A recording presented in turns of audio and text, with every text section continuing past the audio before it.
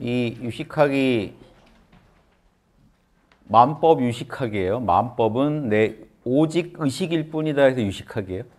오직 유자예요. 오직 내 의식이다. 만법 유식입니다. 원래 만법. 존재하는 온갖 법은 오직 식의 작용이다. 이 식은 결국 뭐냐면 8식, 7식, 6식이에요. 오직 식의 작용이다. 이해되시죠? 이 말을 이해하셨어요, 지금. 제가 아까 해드린 유식학 개론 정도 아시면 평생에 더 안 하셔도 돼요. 그 정도만 하시면 됩니다. 왜냐하면 제가 드린 거는 정확한 관점에서 해드렸기 때문에 잡다한 책을 엄청 머리에 쥐고 다니봤자 도움이 안 되고요. 정확하게 딱 이해하는 그 개념 정리가 필요하거든요. 그걸 정확하게 아까 해드렸으니까 아까 정도만 이해하시면 충분해요. 그런데 그 아까 얘기한 중에도 그 섭론종하고 특히 법상종이 대립하는데요. 섭론종 관점과 법상종 관점이요. 유식학 안에서 결국 이 핵심은 여기 똑같아요. 이 부분이 청정광명심이라는 얘기죠. 이 부분은 생멸 오염심이고 청정광명심 있고 오염심이라고 할게요. 생멸하는 오염심, 청정광명심. 요거 이해인데요.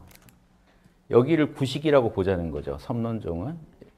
이 오염심만 8식으로 보고. 그럼 뭐가 다르냐면요. 확실하게 내 안에 있는 청정광명심을 강조하게 됩니다.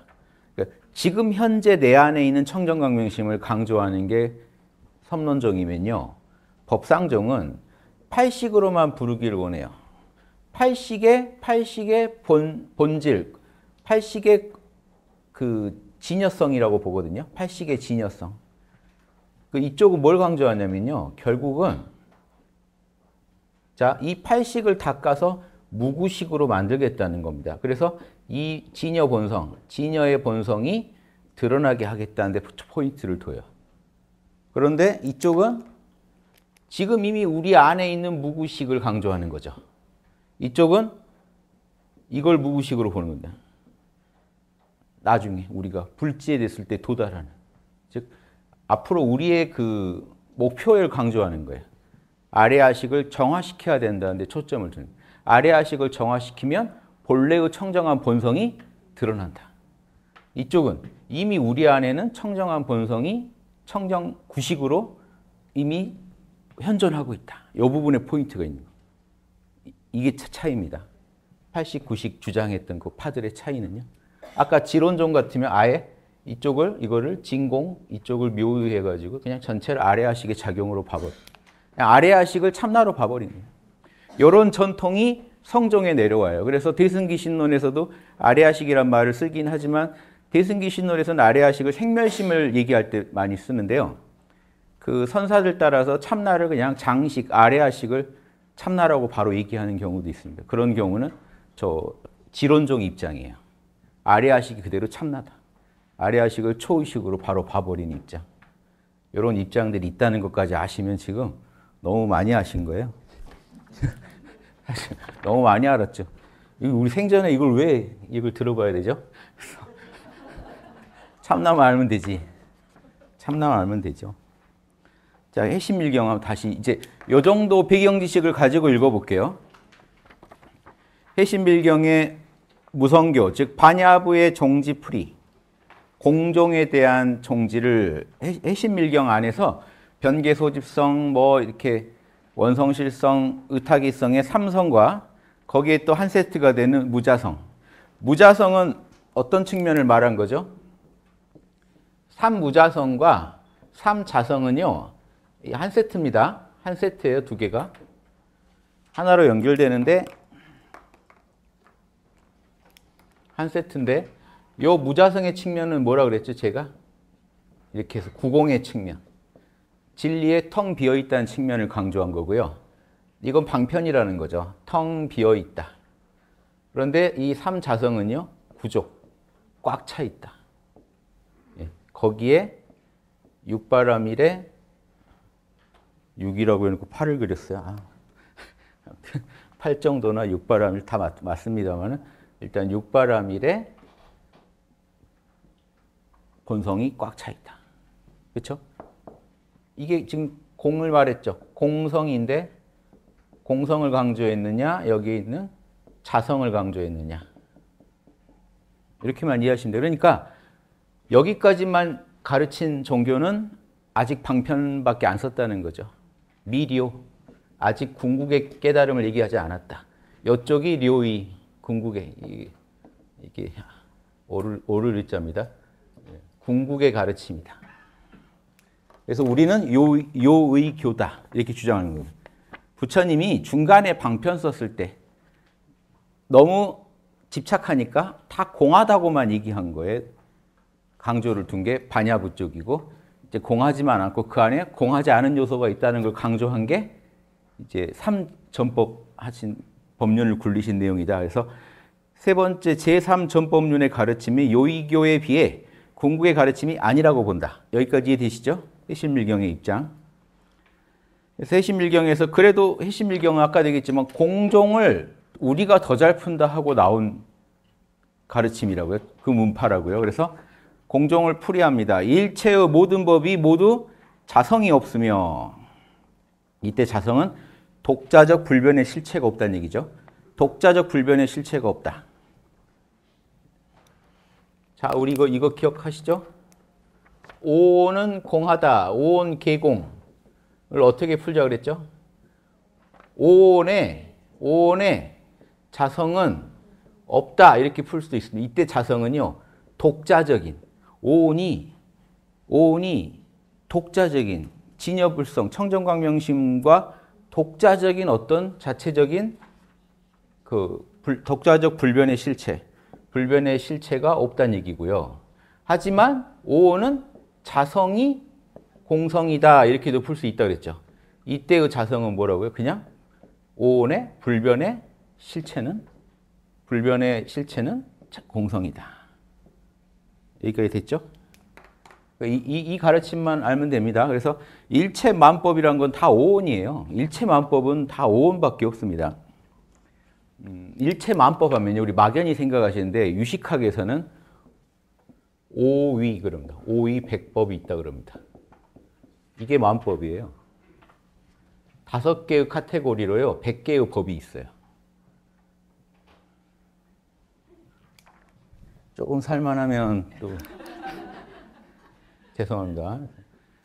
색, 수, 상, 행식. 근데 제가 쉽게 해드리려는 거예요. 어디서도 더 쉽게 설명 못 듣습니다. 오의 백법이 있다는 게 설일체 유부 같은 부파불교 때부터 내려오던 거예요. 부파불교에서는 오의 75법을 얘기했어요. 문파마다 이제 다릅니다.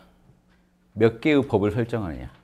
우주에 존재하는 법. 근데 별게 아니고 만법이 별게 아니라 지금 여러분 눈앞에 보이는 거예요. 눈앞에 보이고 내 속에서 일어나고 있는 작용들 있죠? 그게 다 법이에요, 지금. 나라고 하는 에고의 마음은 그건 이제 자아라면, 법이라는 거는 지금 굴러가는 이 모든 힘들이에요. 지금 여러분이 인식되는 표상들. 어떤 힘을 가지고 내 의식에서 작용을 해가지고 내 의식에 어떤 상을 만들어내는 것들이 다 법이에요. 그럼 슬픔, 이것도 법이에요. 그럼 이 법들이 존재하다가 가끔씩 인연 따라 내 안에서 작동하는 거죠. 색깔 법이에요. 소리, 지금 갑자기 소리 나타났죠? 소리 법이에요. 냄새, 뭐 온갖 게 다 법이에요. 그 법을 옛날 분들이 평생 수도하다 보면 심심하잖아요. 그래서 뭔가는 해야 되겠고 법을 만들어 봅니다. 몇 개의 법이 있을까? 부파불교에서 이 짓을 해요. 석가모니도 안 하던 짓을 하는 걸 저는 안 좋아합니다. 그래서 별로 이런 이론들은요, 권하지 않아요. 근데 이해는 해야 되니까. 이해만 도와드릴게요, 제가. 그래서 이해는 감명해야 이해가 잘 되거든요. 기억도 잘 되고.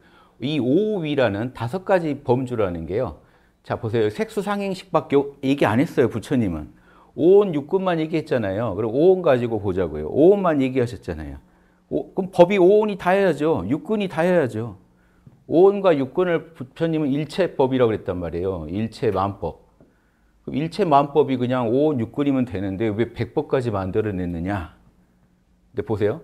색이 법 하나 먹습니다. 오의 중에 하나, 색, 물질. 그러면 식이 또 하나 먹습니다. 이제 부파불교는 식이 그냥 육식밖에 없었겠지만 이제 8, 7, 육식까지 해서 유식학은 오이백법이에요.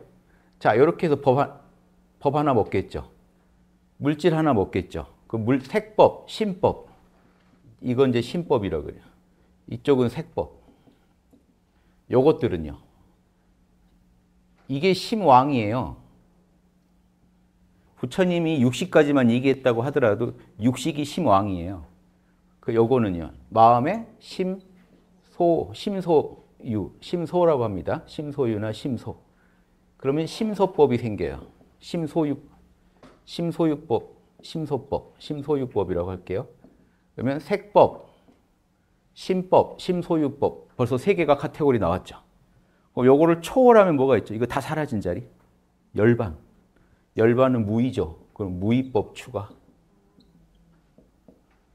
색법, 심소유법, 마음작용, 마음왕, 마음의 주체. 8식, 7식, 6식이라는 마음의 주체, 마음의 작용, 느낌, 생각, 의지 다 마음의 작용이죠. 무의법 4개 나왔죠 벌써. 백법은 굳이 알 필요 없으시고요. 이런 수많은 현상들을 다 거기다 넣는 거예요. 경험 안에서. 제가 볼 때 그렇게 자명하지도 않아요. 보고 있으면. 플러스 이 행작용 중에 따로 빼서요. 불상응행이라는 걸 넣습니다. 이게 웃기는 거예요. 불상응행법이라는 게요. 사실은 색심 어디에도 상응하지 않는 거예요.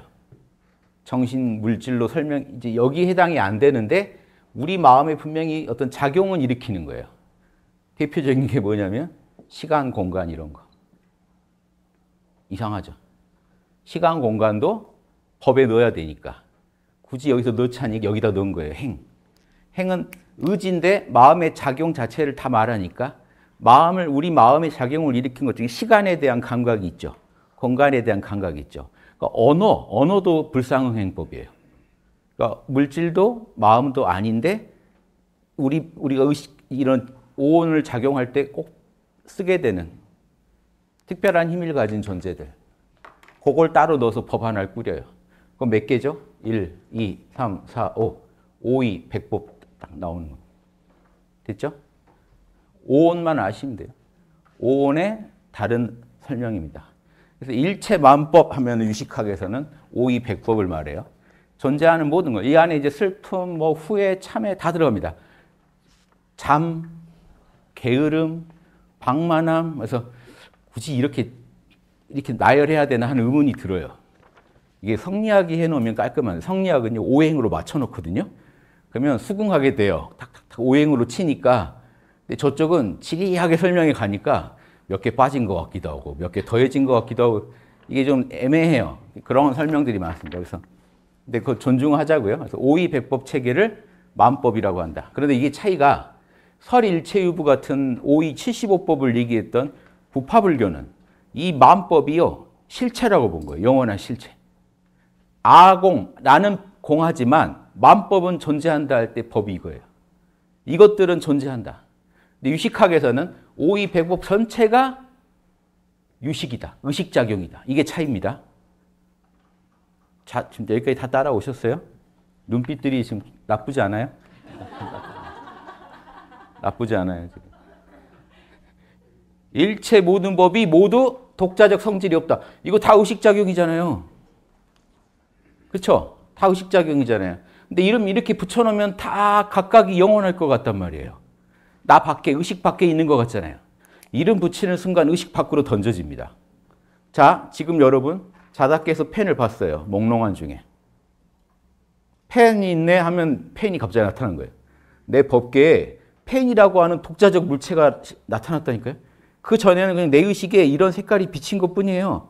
내 의식에 이런 촉감이 와닿은 것뿐이에요. 내 의식에서 지금 이런 맛을 막 보면 이런 맛이 느껴진 것뿐인데 이렇게 맛보고 하다가 펜이네 하는 순간 펜이라고 하는 실체가 등장합니다. 독자적인 자성을 지닌 펜이 등장해요. 이해되시죠? 그래서 언어를 붙이는 순간 이게 자체랑은 멀어져요. 그래서 언어를 많이 갖고 계신 분들은 이제 재미가 없어지나요? 일상이. 이런 이 찰나찰나의 이 알아차림들에서 멀어지고요. 언어에만 집착해요. 그래서 메타인지 오류가 일어나야지. 다 아는 것 같아요. 보면 펜이네. 끝. 아무 관심이. 여기에 대한 촉감, 그 막 시각적인 자극 이런 데 약해집니다. 언어화돼요. 간단하게 우리 의식에서 처리됩니다. 여러분 인생이 점점 언어화되고요. 간단하게 처리될수록 나타나는 현상이 시간이 빨리 갑니다. 나이 들수록 시간이 확확 지나갑니다. 반대, 그걸 극복하려면 알아차려 보세요.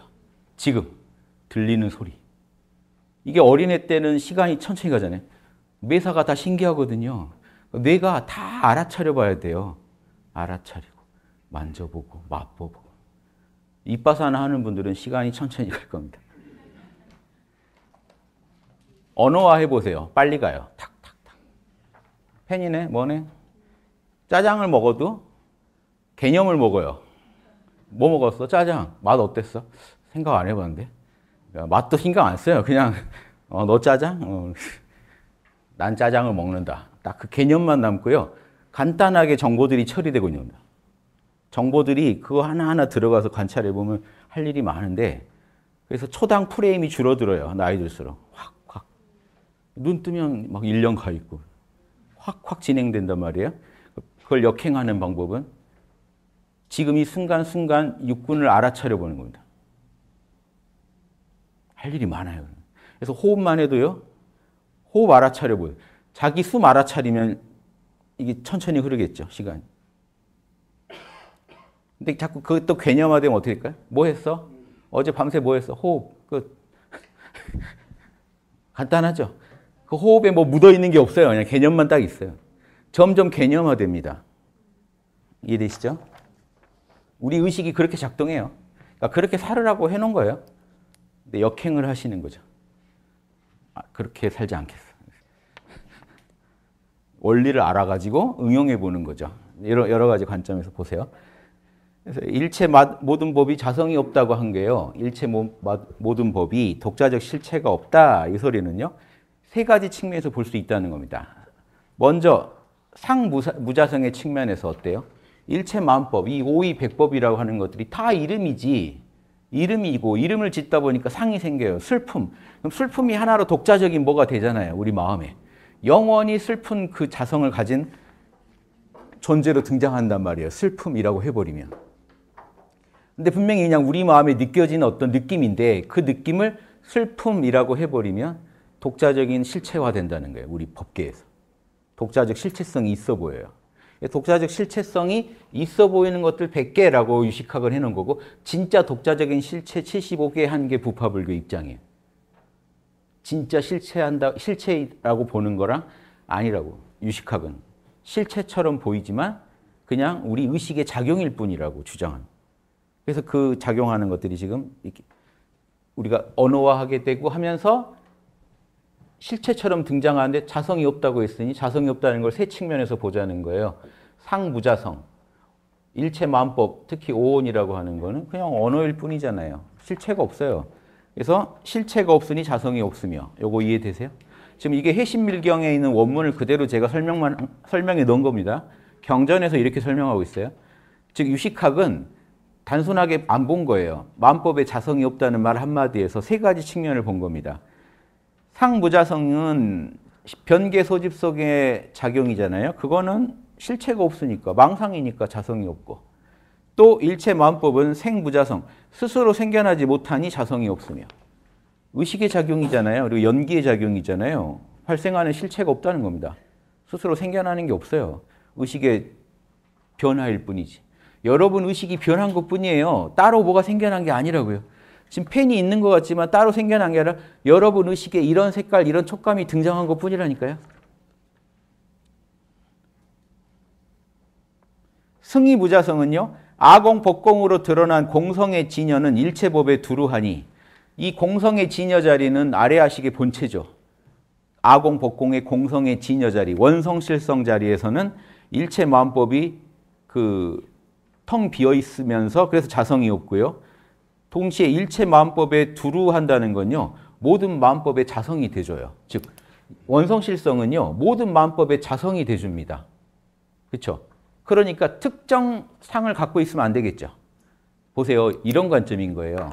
원성실성은 일체만법의 자성이 돼줘야 되는데 그 만법의 자성이 돼야 되는데 특정 차별상을 갖고 있으면 만법의 두루 자성이 될 수 있나요? 못 되잖아요. 그러니까 텅 비었다는 거예요. 근데 동시에 만법의 자성을 갖고 있습니다. 본유종자라는 게 이런 거예요. 유식학이. 갖고 있으면서 비었다는 거예요. 비었다는 측면에서 보면 빈 거예요. 왜냐하면 거긴 나와남이 없고 오온도 없고 지수화풍도 없으니까 특정 차별상이나 오염상이 없어요.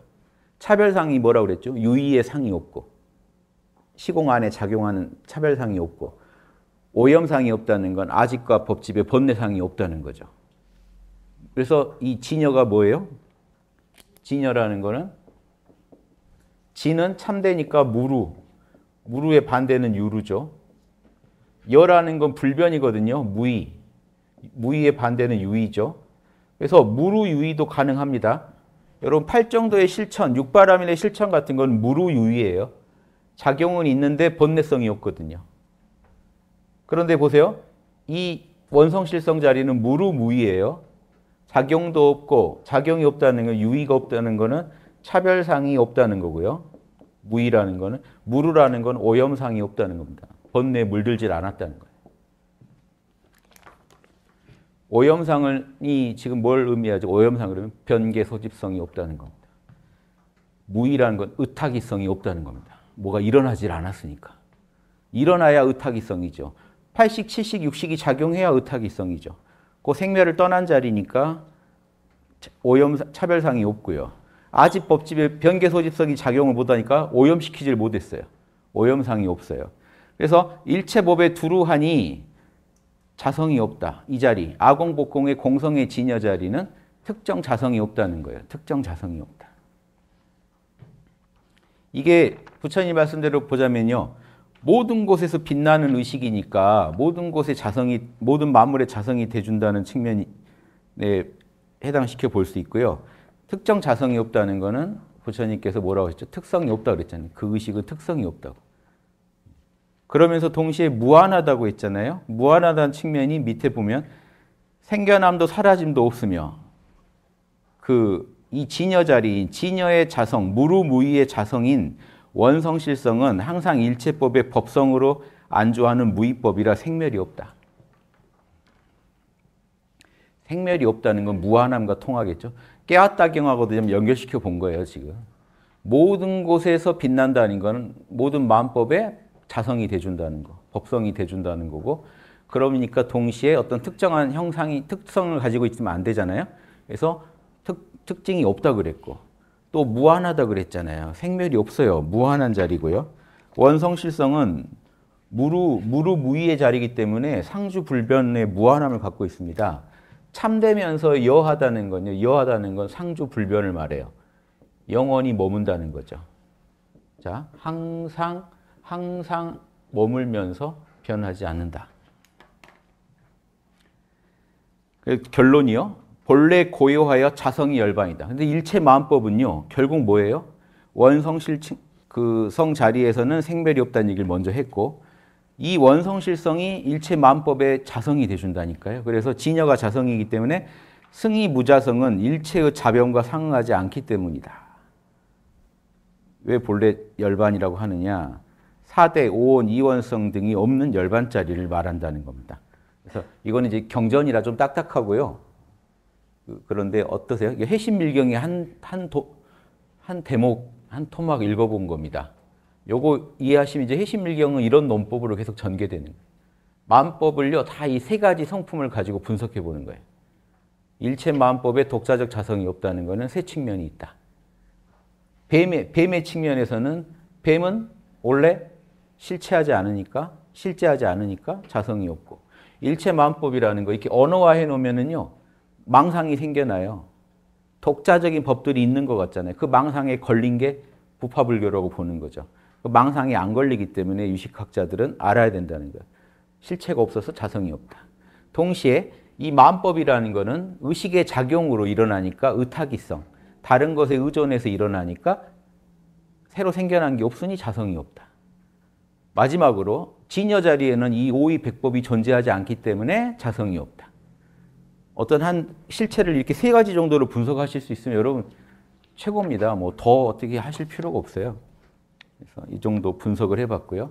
자, 그래서 오온개공을 유식학적으로 분석을 해봤습니다. 제가 따라가 보죠. 오온은 본래, 이걸 이제 제가 풀어놓은 거예요. 오온은 본래 이름을 지어 집착하는 형상이니 독자적으로 불변하는 자성이 이름으로만 존재할 뿐이지. 그러니까 오온 중에 물질 그러면 영원히 물질이어야 되잖아요. 걔는. 그렇죠? 물질이 다른 게 되면 안 되죠. 우리가 물질이라고 부르는 이상 걔는 영원히 물질이어야 돼요. 그 물질이라는 게 우리 의식밖에 따로 있는 것 같아요. 그게 다 망상이라는 겁니다. 의식의 작용으로 나타난 것뿐이지 따로 물질이 독자적 실체를 가지고 있는 건 아니라는 거예요. 고정불변에. 따라서 이거는 상무자성이요. 오온개공을 한 측면에서 본 거죠. 그 다음에 이제 변계 소집성 측면에서 보면 이렇고요. 의탁이성 측면에서 보면 어때요?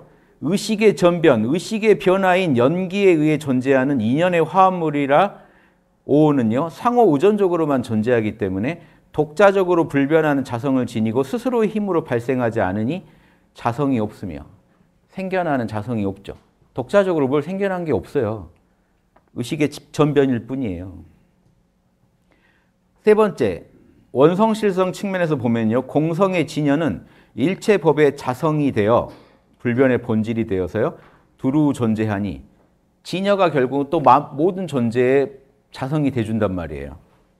공성의 진여가. 그러니 차별상, 즉 의탁이성도 없고요. 가법이라고 하는 유의작용도 없고 오염상이라고 하는 변계소집성의 아지법집도 없잖아요. 무루무이다 보니까 유루도 없고 유의도 없단 말이에요. 유의의 작용도 없고 유루의 오염도 없단 말이에요. 그러니 독자적 불변의 자성이 없죠. 그 자리에는. 어떤 자성이 있을 수가 없죠. 이게 궁극의 무자성, 승의무자성입니다. 그래서 이 오온은 생멸이 없고 본래 열반 적정인 겁니다. 오온 자체가 본래 열반인 겁니다. 오온이란 이름은 실체가 없는 거니까 날려버리고 오온이란 존재 자체는 의식의 작용일 뿐이니까 독자적 자성이 없고 결국 오온의 본질은 텅 비어 있고 이런 의미로 오온이 공하다고 했다 이겁니다. 그래서 이거를 제가 이제 풀기를 오온은 독자적 자성이 없대 자성이 공성이다 이렇게 풀면 오온개공의 퍼펙트한 설명이 된다는 거죠. 왜 오온개공을 이렇게 제가 풀게 됐냐면요. 이 세 가지 측면에서의 분석을 다 집어넣다 보니까 이렇게 된 거예요. 근데 재밌는 건 이 구절이 그대로 팔천성 반야경에 이미 있었죠. 이 구절이. 그럼 하나로 다 꿰지잖아요. 팔천성 반야경에서도 주장했고 유식학적으로 분석해봐도 그 말이고. 그렇죠? 여기까지 이해하셨으면 오늘 뭐 보람이 있는 겁니다. 유식학 전반을 이해했고 유식학적 입장으로 오온개공, 즉 반야신경을 풀어봤다면요. 여러분은 불교 역사에 그대로 동참하신 거예요. 반야경이 먼저 존재했고 거기에 대한 풀이를 냈던 용수의 중간파의 비판적인 관점을 가지고 유식학적으로 반야경을 다시 푸는 작업에 동참하신 거예요. 어때요? 역사적인 현장 아닙니까 이게? 우리는 취미죠. 제가 경찐남이란 말 들었잖아요. 나 라이브 방송 때. 경전 찢어보는 거죠. 저는 경전을 현실화해보는 게 제 취미라서요. 지금 우리 같이 해본 겁니다. 재밌죠? 노느니 해보는 거죠. 지금 여기 이 시간을 놀면요. 그냥 정신 차리면 밤이에요. 그렇죠? 토요일 오후에 정신 차리면 밤이죠. 개념으로만 남아요. 뭐 먹었더라? 밥. 뭐 했지? 뒹굴기. 끝. 근데 이 시간에 이런 불교의 산 역사에 동참하셨으니까 잘 사신 거죠. 그러나 동시에 불변하는 본질인 자성을 지니니. 자, 여기까지는 공정과 함께 놀아준 거예요. 무자성 측면을 분석해 본 거, 유식학은. 아직 유식학 진짜 카드 안 꺼냈어요. 무자성을 하도 니네가 좋아한다니까 같이 풀어본 거예요. 무자성 측면에서도 중간파보다 설명을 더 잘했다는 게 포인트입니다. 치밀하게. 그러면서 바로 때립니다. 자성이 있어 근데. 자성을 지니니 변계 소집 자성이라고 합니다. 원 이름이. 두루 따져서 변계, 두루 변자입니다. 두루 계산해서. 계산하다가요. 말씀원의 열십이라는 게 하나부터 열까지 다 따져본 거예요. 다 따져요. 이거는 펜, 이거는 뭐, 이거는 하늘, 이름 다 붙이고 다니는 게 지금 변계입니다. 다 언어화해요. 언어화 안 하면 우리가 말을 못 하니까요. 안 그러면 우리 거의 뭐 텔레파시 해야 되잖아요. 언어화 해야죠, 일단.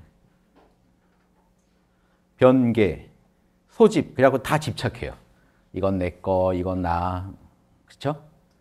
나와 내 거를 막, 이건 남 다 가르고 집착합니다. 이게 변계 소집성이에요. 아집, 법집, 특히 내 거라는 집착, 그 대상에 대한 집착. 의탁이 자성, 다른 것에 의지해서 일어나는 발생하는 자성. 이 자성이 있고요. 그래서 의식의 전변에 의지해서 일어나고요. 마음법은 또 그 안에서도 서로서로에 의지해서 작용합니다. 그 연기는 두 가지로 설명할 수 있어요. 팔식, 칠식, 육식 간에 서로 연기요. 팔식이 있어서 칠식이 있습니다. 또 칠식이 있어서 팔식이 또 작용해요. 칠식이 업을 지어주니까 또 팔식이 그걸 저장하거든요. 또 칠식이 있으니까 육식이 작용하고요. 그렇죠? 서로 지금 영향을 주면서 작동하는 거예요. 이것도 나중에 또 설명 자세히 드릴게요. 아무튼 이 의탁이라는 게 말이 단순하지 않아요. 유식학에 오면. 일체는 내 의식의 작용이다 플러스 의식 안에서 서로 간에 또 인연이 돼가지고 상대방을 일으켜준다. 자, 여기까지 두 가지 자성을 봤고요. 재밌는 거는 변계 소집 자성은 실제하지 않는 것이 만들어지는 자성이에요. 재밌죠? 두 번째 자성은 실제하는 것들이 만들어지는 자성이에요. 세 번째 거는 궁극의 자성이에요. 팔식의 본체. 팔식의 본체에 해당되는 게 원성실 자성입니다. 본래 원만하게 이루어진 진실한 자성이 이것입니다. 이러한 자성을 지님이 궁극에 가르치며 이 구족을 가르쳤다는 거예요. 자성은 진리가 구족되어 있다. 자성이 구족되어 있고 이것이 진정한 궁극의 가르침, 요의의 가르침이요. 중도 입장이고 중도교라고도 하거든요. 요의교, 중도교. 공과 유 한쪽에 치우쳤다는 거죠. 소승불교는 유에 치우치고 중간학파 쪽 반야부는 공에 치우치고 우린 중도교다. 다 자기들이 중도라고 합니다. 중간학파도 우리가 중도니까 중도관이란 뜻이거든요. 중도관. 공과 유에 어디에도 안 치우친다. 다 자기들이 안 치우친다고 주장은 해요. 물론 우리가 제일 안 치우치고 중도죠. 우리 입장에서는. 다 하니까 우리도 하는 거죠. 자성이 없다고 하면 궁극의 가르침이 아니다. 방편이다. 이렇게 보는 거예요. 유식학은. 그래서 구공, 여기는 미료의, 텅 빔의 측면만 얘기하고 있다. 꽉 차 있는 걸 말 못하고 있다. 이제 이해되시죠? 그래서 유식학에서 우리가 도움받아야 될 건 이겁니다. 자명한 것만 제가 지금 추리고 있잖아요. 아닌 건 비판하잖아요. 제가 비판하지 않는 내용들은 여러분 수용해 주십사 하는 겁니다. 유식학이 이런 얘기를 설명을 해놨기 때문에 지금 불교가 풍성해진 겁니다. 중간을 까면서 이런 주장을 했어요. 자성이 있다. 공성, 즉 무자성은 바로 진여. 무루로서 참되고 무의로서 상주불변하는 걸 진여라고 합니다. 이 진여를 은밀히 나타낸 거지 확연히 드러낸 게 아니다. 은밀하게만 표현했다. 공이라는 건 진리를. 드러내어 나타내면 원성실 자성이다. 그러니까 공성이 원성실 자성인 걸 알아야 된다 이겁니다. 원성실 자성인 진여는 마음법에 공통된 자성이니 마음법의 자성인 원성실 자성과 마음법 자체인 의탁이 자성은 섞이지도 않되 분리되지도 않는다. 자, 이제 이것도 새로운 관점입니다. 공을요 원성실 자성으로 보고요. 오온을 의탁이 자성으로 봐야 된다는 겁니다. 이제 변계 소집 자성은 다 빼고요. 이 망상은 빼고 실상만 가지고 얘기하더라도 오온이 공하다는 건요. 오온이라는 의탁이 자성, 상호 우전적 연기로 일어나는 의식작용과 원성실 자성이 둘이 아니라는 겁니다. 지금 오온이 공이라는 거. 유식학적으로는 궁극의 의미는 저거예요. 그래서 반야신경에서 색불이공, 공불이색 이건 결국 이걸 한 겁니다. 의탁이 자성은 섞이지는 않지만 의탁이 자성의 본성은 원성실 자성이고 원성실 자성의 작용이 뭐예요? 의탁이 자성이 되는 거예요. 둘은 섞이지도 않되 분리되지도 않다. 하나가 아니지만 또 둘도 아니다. 이렇게 표현하는 거를 유식학은 되게 많이 해요. 이런 표현 좋아해요. 오온이 공성이고 무자성이고 공성이 오온이며, 즉 이게 구공의 관점이고요. 오온이 진여이며 진여가 오온이다. 이거는 부족의 관점이다. 둘 다 설명 가능하다. 그러니까 공종에서는 주로 오온은 공성이요. 공성이 오온이다 이랬다면 부처님의 본 뜻은 오온이 그대로 진여요. 진여가 그대로 오온이다. 이 말을 하고 싶었을 것이다. 유식학이 이렇게 주장한 겁니다. 여기까지 이해되시죠? 그림만 좀 볼까요? 제가 이제 그림 설명은요, 별게 아니고, 여기 보시면 승의의 뭐죠? 무자성. 승의의 무자성. 궁극의 무자성이 이게 뭐예요? 그대로 원성실성이죠. 그래서 요 측면은 구공의 측면이고요. 원성실성은 부족의 측면이다. 이 자리는 아공, 법공의 자리다. 여기가 다 이해되시죠? 승의의 무자성은 자성이 없다. 뭐가 없다는 거냐? 나도 남도 없다 여기에는. 나라는 자성이 있고 남이란 자성이 원성실성 안에 있어버리면 이게 마음법의 자성이 돼야 되는데 제약이 생기잖아요. 제약이 생기면 안 되죠. 그래서 자성이 없다. 이게 청정광명심자리면 여기에는 변계소집성, 차별상이 없다는 거는요. 이 얘기만 다시 그림으로 강조해 놓은 겁니다. 차별상이 없다는 건 차별상은 뭐라고요? 유의요. 이건 의탁이 자성이 없다는 겁니다. 작용하지 않는다. 그래서 가법이 없다. 유의상, 차별상 자체가 없다는 거야. 주객이 나눠지지 않는다는 소리예요. 그래서 이 청정광명심자리는 다른 말로 하면 주객이 없다는 겁니다. 그냥. 이원성이 없고 주객이 없죠. 동시에 여기에 뭐가 없어요? 아집, 법집도 없죠. 즉, 이 유루, 오염상이 없다는 겁니다. 오염상. 오염상은 뭐죠? 변계, 소집, 자성이 작동하지 않는다. 변계, 소집, 자성은요. 유루의 유의고요. 의탁이 자성은 뭐예요? 무루의 유의죠. 그러니까 오염되지 않았더라도 차별상은 있을 수 있다는 거예요. 의식의 작용으로. 여러분 의식의 작용으로 지금 이 펜이 나타난 것 자체는 유식학에서는 이거를 오염상으로 보지 않는다니까요. 여기에 아집법집이 생긴 걸 오염상이라고 본다니까요. 대승기신론은 더 들어가서요. 내 의식에 이게 나타난 것 자체를 무명의 작용으로 강조해요. 탐진치 무명의 작용으로. 그래서 더 깐깐해요. 대승기신론. 유식학은요. 8식에서는 무명을 얘기하지 않아요. 7식에 와서 무명이 작용하지. 에고의식이 결국은 탐진치를 만들어내서 작용한다고 보는 거거든요. 근데 대승기신론은요. 애초에 8식에서부터 이미 견분과 상분이 나뉘고 할 때부터 이미 근본적인 무명이 작용했다고 보는 거예요. 무명이 우주를 낳았다고 보는 입장이거든요. 대승기신론. 근데 유식학은 안 그래요. 그냥 의식의 작용으로 우주를 낳은 거기 때문에 그 자체는 무루예요. 유루가 되려면 변계, 소집, 자성이 껴야 돼요. 변계, 소집, 자성만 안 끼면 지금 우리가 보고 듣고 주객이 나뉜 거 이 자체는 다 청정하다고 본다니까요. 유식학이 더 나은 면도 있어요. 그런 면에서. 그래서 제 대승기신론 강의할 때 그런 부분을 계속 비판하는 거예요. 오히려 유식학적 관점에서. 왜 우주 탄생시킨 그 자체를 무명이라고 계속 공격하는가. 사실은 맞아요. 근본 무명의 작용은 맞는데 그 근본 무명의 작용을 왜냐하면 참나 그대로 우주가 나오겠어요? 나와 남을 만들어야 되잖아요. 그럼 에고를 만들어야 되고 그러면 제약이 일어나야 돼요. 시공의 제약이 일어나야 돼요. 시공의 제약을 이원성을 일으키는 힘을 근본 무명이라고 하는 거예요. 대승기신론은 그 근본 무명이 8식부터 오염시켰다라고 자꾸 오염을 강조하는 거예요. 8식이 오염됐다는 거예요. 근데 유식학에서는 그런 식의 오염을 얘기하는 게 아니에요. 8식은 청정한데 7식이 생기면서 에고의식이 생겨가지고 탐진치가 일어난 거예요. 그런데 그게 업보로 8식에 저장되다 보니까 8식이 오염된 거예요. 두 입장이 다르죠.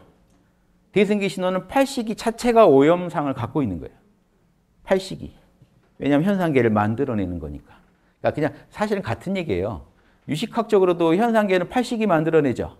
그럼 대승기신은 현상계를 만들어냈다는 것 자체에서 무명을 강조하는 거죠. 어둠이 꼈다 그때 이미.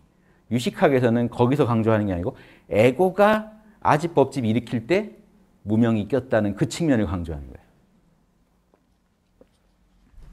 너무 아시지 않아도 될 걸 제가 너무 한 감이 있네요. 근데 제가 이렇게 해놓는 건 자료 하나 남겨놓으면 좋잖아요. 지금 제가 유식학 공부한 것도 오늘 좀 요약해서 다 말씀드리는 거니까 핵심은 지금 이 강의 안에 다 들어있을 겁니다. 나중에 궁금하시면 이 강의를 또 돌려보세요. 마지막 여기까지 하고 쉬죠. 깨왔다경을 가지고 지금 한번 분석해 볼까요? 이런 세 가지 자성을 깨왔다경에 한번 연결시켜 볼까요? 깨왔다경에서는요, 정광명으로 뭘 직관했죠? 공성을요. 진여 공성을 직관했잖아요. 자, 무한하고 특징이 없고, 자, 무한하고 특징이 없는 빛나는 의식이었죠. 모든 곳에서 빛나는 무한한 의식이었어요. 그런데 뭐죠? 형상이나 특징이 없었죠. 형상이나 특징이 없는 무한한 의식에서 형상이 없다는, 특징이 없다는 공적 아니에요? 무한한 의식이라는 건 영지 아닙니까? 정광명이 공적 영지잖아요. 또 이 형상이나 특징이 없다는 건 무분별이죠. 주객이 없어야 되니까. 무한한 의식이라는 거는 지혜죠. 그럼 무분별지가 나오죠. 정광명이 무분별지고 공적 영지고, 예, 형상이 없고 특징이 없는 무한하게 빛나는 의식 아닌가요? 그럼 그 정광명 자리에서 직관되는 진리가 뭐예요? 오온도, 사대도, 어떤 이원성도 없다는 거죠. 결론은 정신과 물질작용, 정신과 물질작용 전체가 없다, 여기에는. 정신과 물질을 뭐라고 그래요? 오온이 없다.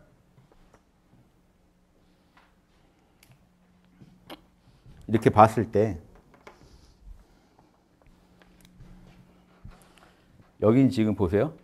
없다죠, 없다. 형상 특징이 없다. 오온도, 이원성도, 정신 물질 작용도 없다. 이 없다 측면이요, 승의무자성이라고 해요. 없다 측면이. 그런데 이 무한한 의식이 사실은 이 공성의 진리를 알아차리는 거잖아요. 예, 이 부분이 원성실성이라는 겁니다. 유식학에서 원성실성이 뭐냐고 하냐면요, 지혜의 측면에서는 무분별지, 진리의 측면에서는 진여 이럽니다. 이게 유식 삼식성의 기본 입장이에요.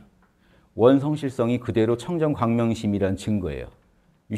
유식학을 쓴 입장이 원성실성이 뭡니까? 그럼 지혜로는 무분별지, 주체로는 무분별지, 객체로는 진여의 진리. 됐죠? 이 자체가 원성실성이라니까요. 원성실성은 지혜와 진리예요. 근데 이걸 승의무자성이라고 부를 수 있는 이유는 거기에는 부처님 말씀에 근거하더라도 특징, 형상이 없다 그랬잖아요. 그렇죠? 없다 그랬고, 한쪽에서는요, 보여지는 진리 자체도 공성의 진리잖아요. 없다잖아요. 형상이 없는 의식이 오온 사대 이원성이 없는 진리를 알아차리고 있잖아요. 없는 측면만 모아서 얘기하면 승의무자성이 나온다는. 그러니까 반야경에서는 없는 측면을 강조해서 공을 강조했고, 유식학에서는 다시 원성실성을 강조하겠다는 겁니다. 청정광명심을 다시 강조하겠다는 얘기예요.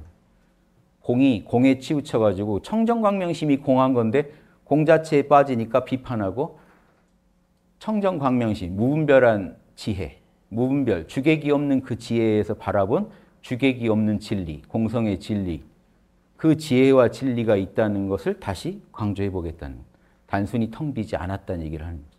공적 영지가 충만하다. 그게 팔식의 본체다. 다만 여기는 불변의 자리라서 바로 변화상을 유식학을 못 끌어낸 거예요. 거기서. 그러니까 아래아식을 강조해서 아래아식의 본체가 텅 비어 있고 아래아식이 우주를 만들어낸다는 얘기를 하게 됩니다. 이걸 더 원만하게 설명하는 이제 성종이 등장해서 청정광명심이 불변의 심진여문이요. 이 청정광명심이 생멸문, 양면을 가지고 있어서 변화를 일으켜가지고 온 우주를 낮추는 거다. 전체가 사실은 한마음작용이다. 이걸 주장해버리면 성종이 되고, 이걸 굳이 구별해가지고 청정광명심은 불변의 세계, 변화는 아래아식이. 하지만 이 둘은 둘이 아니다. 이걸 오묘하게 강조하는 게 유식학입니다. 왜 오묘하게 됐냐? 변계 소집자성, 언어의 함정에 빠져서 그래요.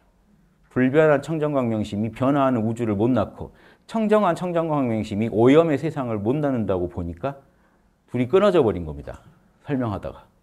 그러니까 애매해요. 둘 간의 관계가 애매하게 설명돼요. 그러면 구식하자 그러면 또 화내요. 구식은 아니라고.